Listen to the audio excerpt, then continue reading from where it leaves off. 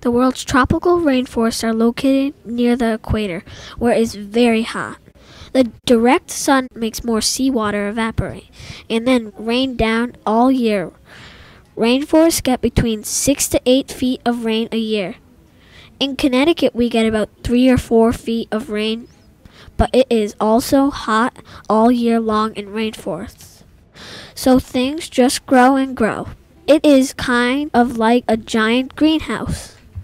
The plants and animals of rainforests have adapted to these wet conditions in amazing ways.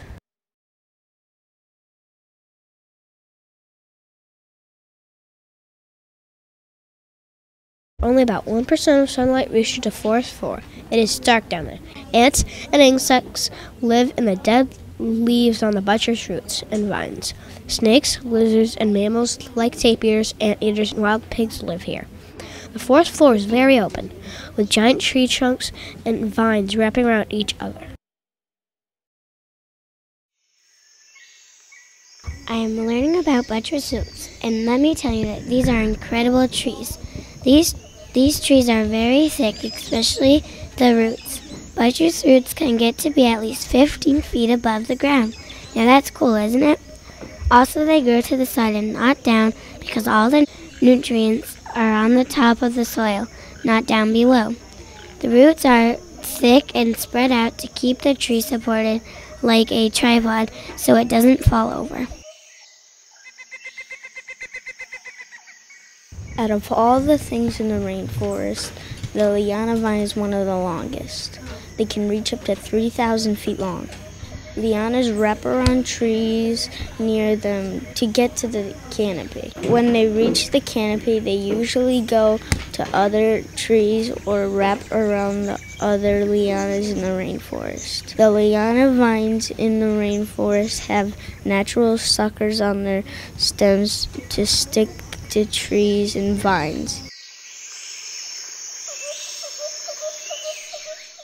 Leafcutter ants live in the forest floor, but they can go all the way up to the emergent layer to get leaves. They cut leaves with their sharp jaws. They go down to their holes with their leaves. They pile the leaves together and get them wet with saliva to turn it into fungus. That is how leafcutter ants grow mushrooms to eat. There are over 3 million leafcutter ants in one colony.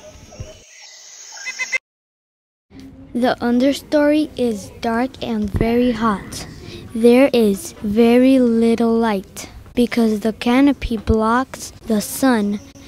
It is also very humid because the canopy traps the heat like a tent. There are little shrubs and many liana vines in the understory. Did you know that the morpho butterfly can vanish then appear again? The morpho butterfly has a bright blue color on the outsides of its wings, and on the underpart of the morpho butterfly's wings it is brown, so it can blend in with the tree bark in the rainforest. So with each beat of its wings, it produces a blue flash like a blinking light.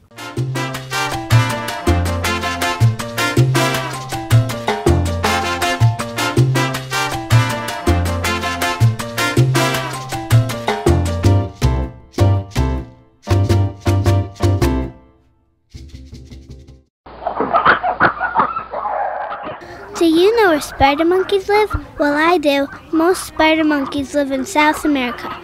They live in the understory and the canopy of the rainforest. They also go to the emergent layer, but they have to be careful because harp eagles will try to eat them. Spider monkeys' tails are like another arm. They use it to hang on branches and swing around the rainforest. The rainforest is like their jungle gym.